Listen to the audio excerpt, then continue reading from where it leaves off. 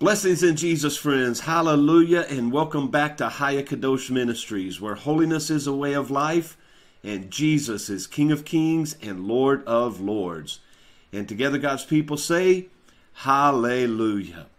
Well, friends, we're continuing our study in the book of 1st Enoch, and we are going to be in chapter 90 today. Now, in chapter 89, we saw that there was much figurative language in this vision that Enoch is seeing that reveals much of the end of days and the history of men upon earth so far.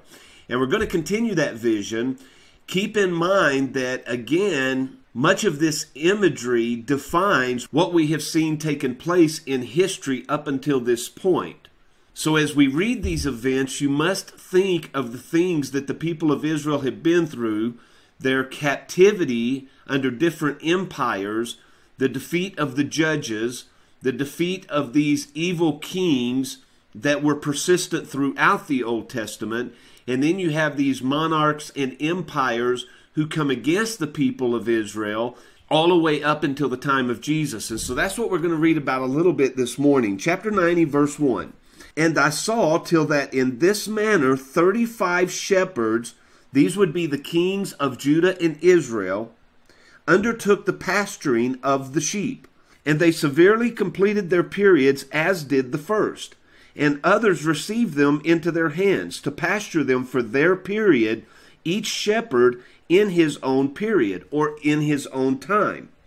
And after that I saw in my vision all the birds of heaven coming, the eagles, the vultures, the kites, the ravens.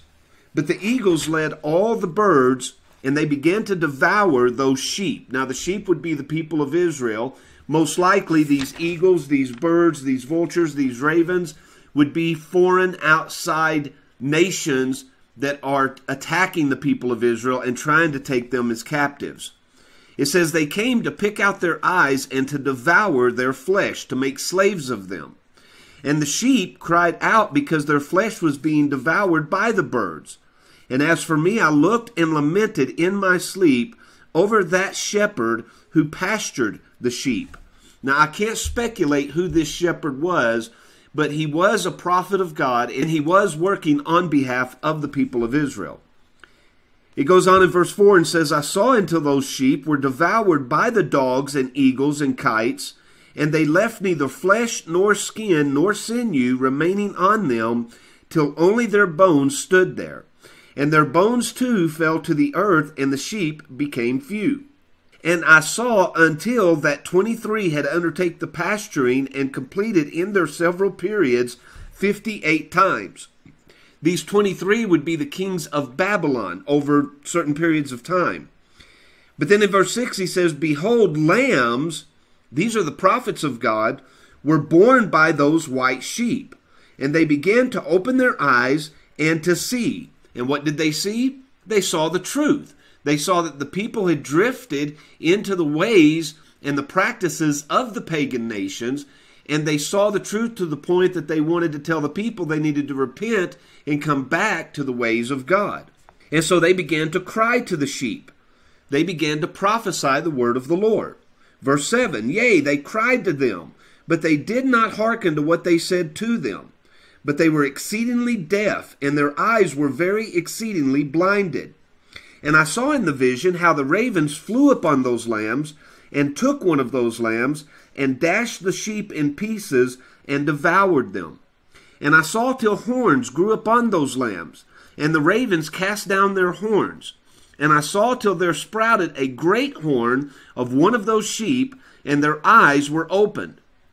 Again, this would be one of the great leaders of the people of Israel during the Old Testament times. And it looked at them, and their eyes opened, and it cried to the sheep. And the rams saw it, and all ran to it. And notwithstanding all this, those eagles and vultures and ravens and kites still kept tearing the sheep and swooping down upon them and devouring them. Still, the sheep remained silent, but the rams lamented and cried out. So the sheep would be the common people of Israel. The lambs would be the leaders of Israel, these godly spokesmen and prophets of Israel. And they cried out to the Lord. Verse 12, those ravens fought and battled with it, and sought to lay low its horn, but they had no power over it. And I saw till the shepherds and eagles and those vultures and kites came, and they cried to the ravens that they should break the horn of that ram. And they battled and fought with it, and it battled with them and cried that its help might come. And I saw till that man who wrote down the names of the shepherds and carried up into the presence of the Lord of the sheep came and helped it and showed it everything. He had come down for the help of that ram. I saw till the Lord of the sheep came unto them in wrath, and all who saw him fled, and they all fell into his shadow from before his face. All the eagles and vultures and ravens and kites, they were gathered together, and there came with them all the sheep of the field. Yea, they all came together and helped each other to break that horn of the ram. And I saw that man who wrote the book according to the command of the Lord, till he opened that book concerning the destruction which those 12 last shepherds had wrought, and showed that they had destroyed much more than their predecessors before the Lord of the sheep. And I saw till the Lord of the sheep came unto them, and took in his hand the staff of his wrath, and he smote the earth, and the earth clave asunder, and all the beasts and all the birds of the heaven fell from among those sheep, and they were swallowed up in the earth, and the earth covered them. And I saw till a great sword was given to the sheep, and the sheep proceeded against all the beasts of the field to slay them, and all the beasts and the birds of the heaven fled before their face. And I saw till a throne was erected in the pleasant land, and the Lord of the sheep sat himself there on that throne, and the other took the sealed books, and opened those books before the Lord of the sheep. And the Lord called those men, the 7 first white ones, and commanded that they should bring before him, beginning with the first star which led the way, all the stars whose privy members were like those of horses, and they brought them all before the Lord. And he said to that man who wrote before him, being one of those 7 white ones, and said unto him, Take those 70 shepherds to whom I delivered the sheep, and who taking them on their own authority slew more than I commanded them. And behold, they were all bound. I saw, and they all stood before him. And the judgment was held first over the stars. These would most likely be those fallen angels. And they were judged and found guilty, and went to the place of condemnation, and they were cast into an abyss full of fire and flaming, and full of pillars of fire. And those 70 shepherds, these would be the leaders over the people of Israel who were wicked and evil in God's sight. It says those 70 shepherds were judged and found guilty, and they were cast into that fiery abyss. And I saw at that time how a like abyss was opened in the midst of the earth, full of fire. And they brought those blinded sheep, and they were all judged and found guilty, and cast into this fiery abyss. Remember when Jesus said the blind will lead the blind? Well, even though the blind have been led by the blind are supposed to think for themselves. We're not supposed to merely do what men tell us to do. We're to go to higher counsel, and that would be the Word of God. And it says they were all judged and found guilty and cast into the fiery abyss, and they burned. Now this abyss was to the right of that house, or maybe possibly the first tabernacle or temple. And I saw those sheep burning, and their bones burning. And I stood up to see till they folded up that old house, and carried off all the pillars, and all the beams and ornaments of the house were at the same time folded up with it.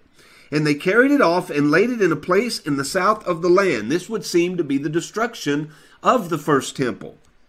And I saw till the Lord of the sheep brought a new house, or a second temple, and set it up in the place of the first which had been folded up.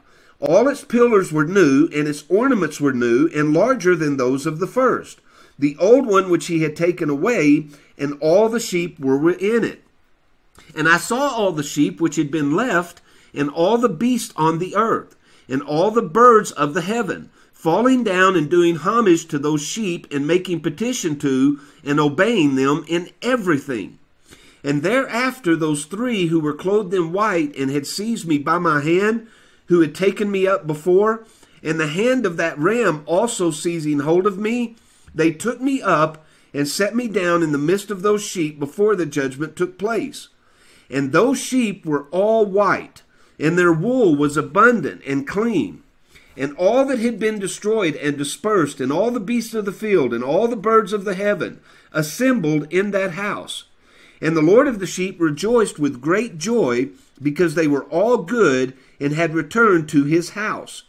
And I saw till they laid down that sword, which had been given to the sheep, and they brought it back into the house, and it was sealed before the presence of the Lord, and all the sheep were invited into that house, but it held them not. And the eyes of them all were opened, and they saw the good, and there was not one among them that did not see. Now, Paul kind of speaks to this in Romans chapter 11, in verse 25 and 26, when he says, "For I would not, brethren, that you should be ignorant of this mystery, lest you should be wise in your own conceits, and blindness in part is happened to Israel until the fullness of the Gentiles be come in. So all Israel shall be saved." Well, what does Enoch say? Enoch says the eyes of them all were opened, and they saw the good, and there was not one among them that did not see. And so back to Paul in verse 26, all Israel shall be saved, as it is written, "There shall come out of Zion the deliverer," which would be Jesus, "and shall turn away ungodliness from Jacob," or the house of Israel. Enoch continues in verse 36 and says, "I saw that house was large and broad and very full. And I saw that a white bull was born with large horns, and all the beasts of the field and all the birds of the air feared him and made petition to him all the time. And I saw till all their generations were transformed, and they all became white bulls. And the first among them, which would be Jesus, became a lamb. And that lamb became a great animal and had great black horns on its head. And the Lord of the sheep rejoiced over this lamb and over all the oxen. And I slept in their midst, and I awoke and saw everything. This is the vision which I saw while I slept. And I awoke and blessed the Lord of righteousness and gave him glory.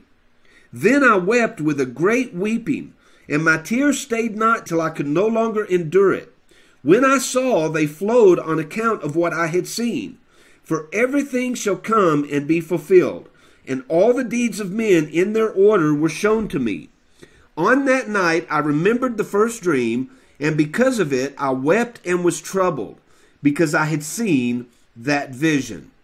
Now that brings us to the end of chapter 90, but basically at the end of verse 41 here, he says, "For everything shall come and be fulfilled, and all the deeds of men in their order were shown to me." And so basically what he is saying is, I have seen the history of man before it even happens. And so when you go back, or if you go back and you listen to this again, or you read chapter 90 again, allow the imagery to represent the history of man thus far.